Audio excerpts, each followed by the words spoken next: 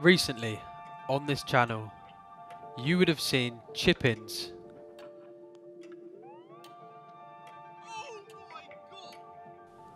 All the way to hole out from 70 yards. It surprised me, but today I'm bringing you a video on how you can improve your short game. And come out a touch hot there. I mean, does it start any better than that?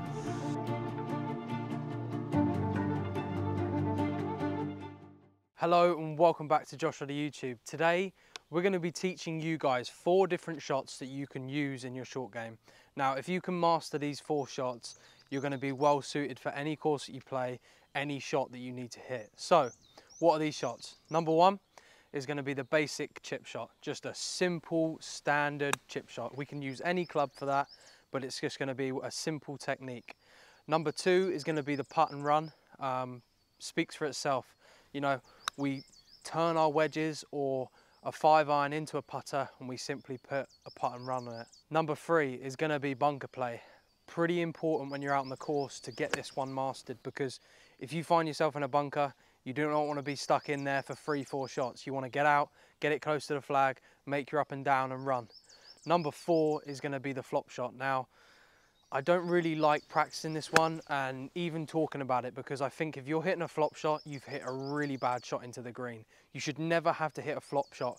You should always be leaving yourself an easy chip shot with plenty of green to work with. And I think that's key in noticing that short game is as easy as you want to make it, because if you're leaving yourself simple chip shots all round, you're going to be making a bunch more up and downs. But I'll teach you the flop shot for emergencies only.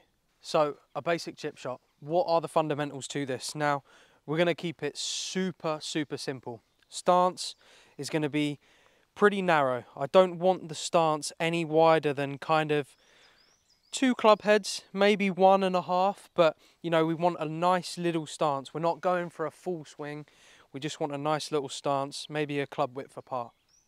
Number 2, a really simple one, is going to be have this shaft up the lead arm. So this is just such a great tip. I love this, and it makes chipping just so easy.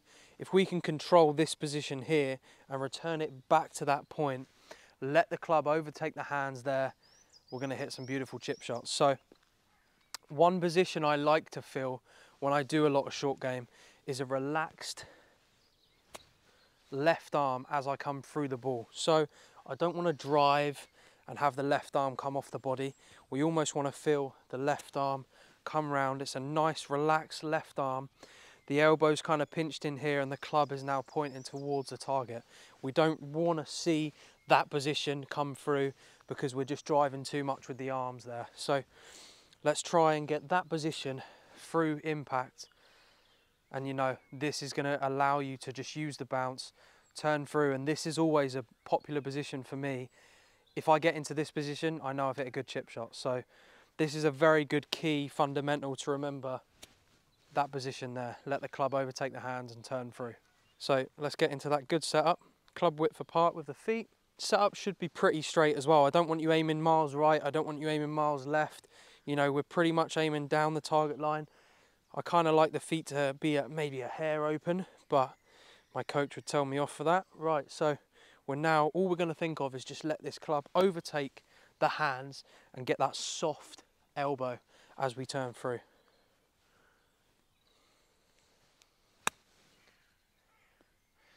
A little bit diggy, the club just kind of dug in there, but a great chip shot. A little bit diggy, a little bit drivey, but that might have been the lie. I don't want to make excuses, but let's see if we can get this one a little bit more nippier. That's kind of a bad example, that one there. Good shot though. So a lot more nipped, come out a lot higher, a lot softer, and you can see barely bruised the ground there. That's a good sign that we're controlling that low point. We're not getting drivey with the hands. You know, that is what we want from these shots. Also as well to notice, the weight's kind of, for me, I'd say 55% on this lead side. I'm not massively over this way, but I'd say 55%. I'm just kind of noticing I'm a touch forward. Get that club turn around the body. Beautiful. You can see they're coming out nice and high, nice and soft. I'm using a 60 degree here. We can use any club for this technique. So let's go to my DTB 52. I use DTB wedges, awesome, best in the business. Shout out my mate Danny Brennan. I don't know how he's designed the most perfect wedge, but he's done it. I use 52, 56 and 60.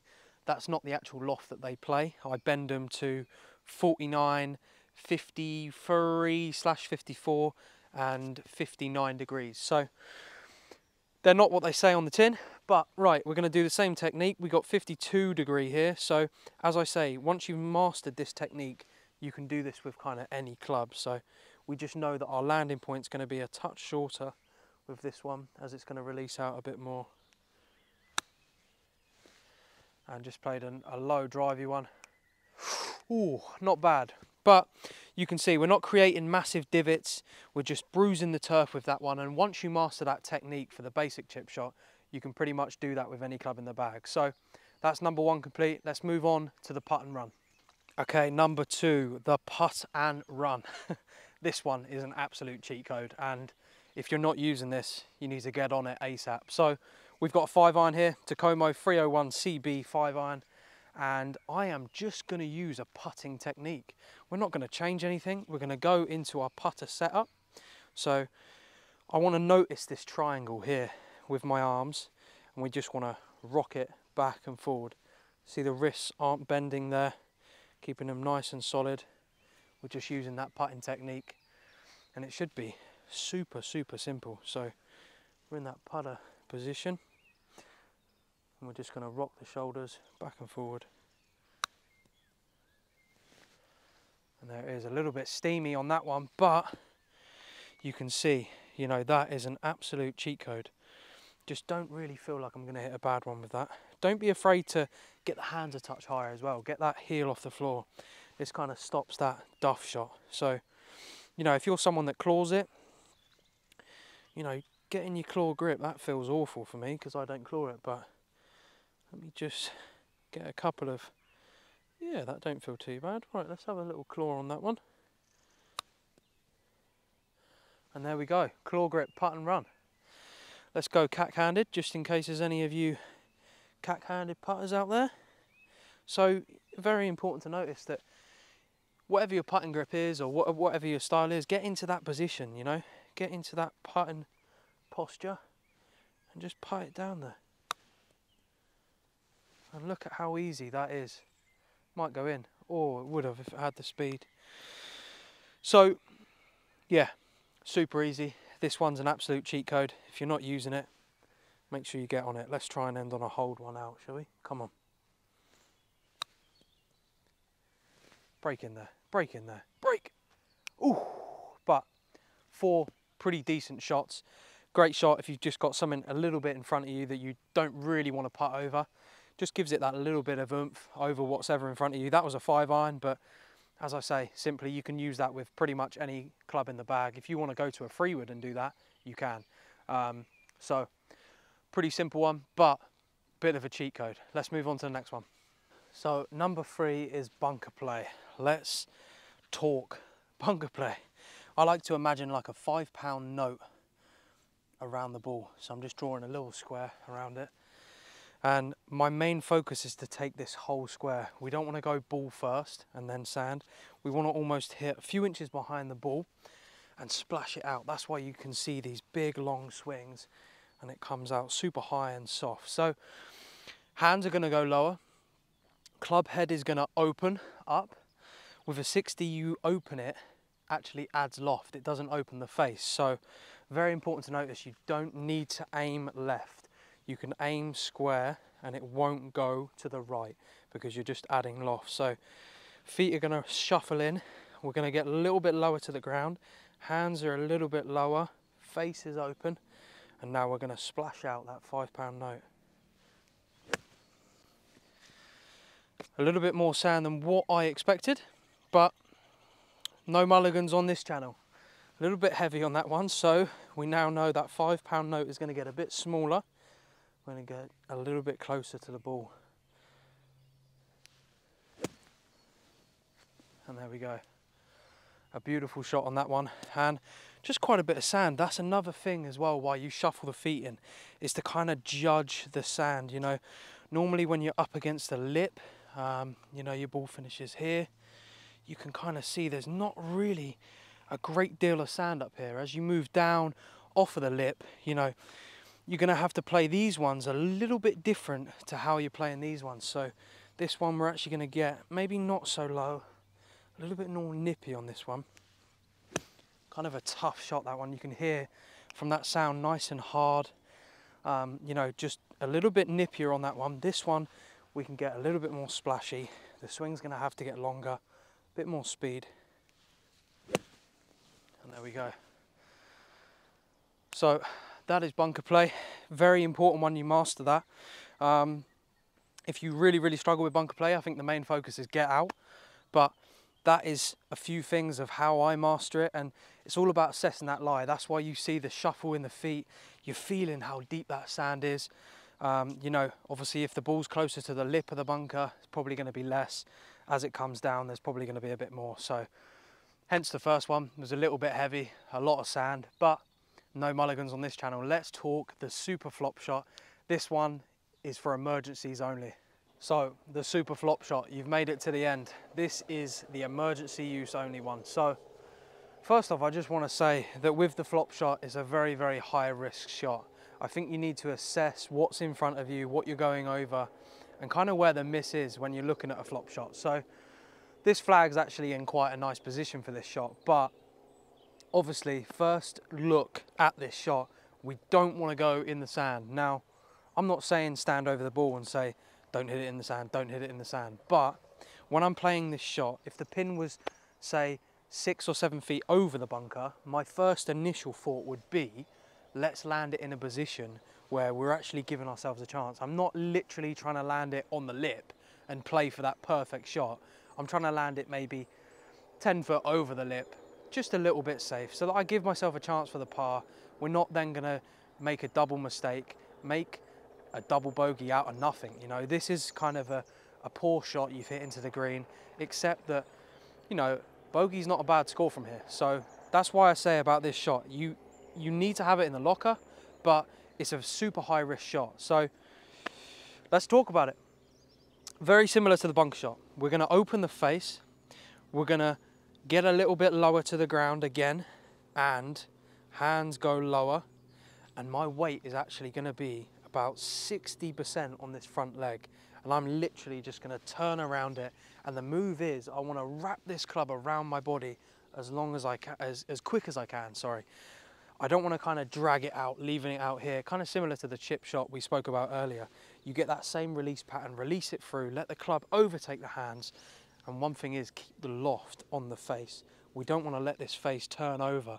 We want to keep the loft on the club face so that the loft can present to the ball and get it popping up super high. So let's get nice and low with 60-40 in weight, and this one's going to the moon. Very similar to a bunker shot, taking a nice hefty divot, but it's a risky shot, you know. So, you know, that's a very extreme version of it. I'd rarely play that in a tournament. I'd probably play more of like a safer, let's say safer flop shot. Kind of not so much speed. You know, kind of one like that. It's not so high. It's not of high risk. That first one, like, it could go 5 yards in front of you, but it looks super cool if it comes off. Just for all the greenkeepers in the chat, just repairing the divots there, very important. I just said chat like I'm on some live stream. I'm not, I'm on a YouTube video in the comment section. Right, let's try and play a couple more. And as I say, this is really for emergencies only. So, you know, we're just not going as extreme on this one. Probably won't go as high. But, you know, you still get the kind of same picture from that shot. Kind of a nice one as well. I get like a draw feeling with it as well sometimes. I think when you get a bit fadey that way, you know, it kind of has that steep angle of attack and pops up, but it's high risk. You know, when you get that draw motion on the ball, kind of the club coming from the inside, you know, you kind of get away with it a bit more. The shallower of angle of attack it's not as steep, you know, it's a lot shallower. So that one's for emergencies. Don't use that all the time. It looks great, it looks very cool, but it's very risky. We're going to end this video off with a drill I like to do every time when I practice short game. It's just called hole out. Don't leave until you hole out. So we're going to see how many attempts this takes. This is a pretty simple chip shot, quite a bit of break, but we should hole it at some point. So let's see how many balls it takes. See how painful this gets. Probably got an hour of sunlight, so we're on a clock.